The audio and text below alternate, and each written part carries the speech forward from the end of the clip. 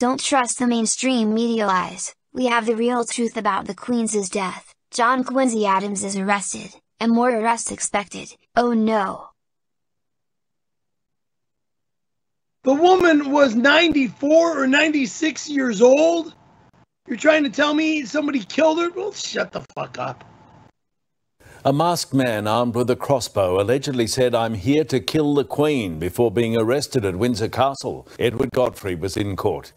An armed assailant scaled the walls of Windsor Castle, where the Queen's lifeless body was found. Police are questioning North London businessman John Quincy Adams, who is pointing the finger at this man, one Perry Caravello. The American streamer is known for his hot temper and allegedly joined the Taliban last week. His calling card, a bag of McDonald's, was found on the floor next to the Queen's bed. The American FBI has been contacted, and an arrest warrant is expected to be issued soon. More later.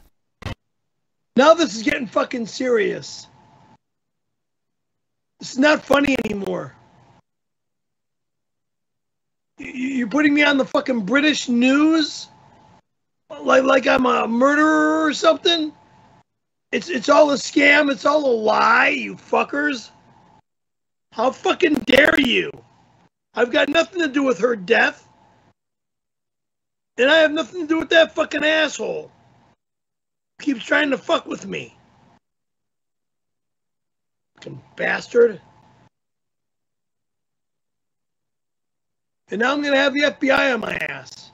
I mean, yeah, I'm full-blooded Italian, but fuck. I don't need the Federal Bureau of Investigation after me.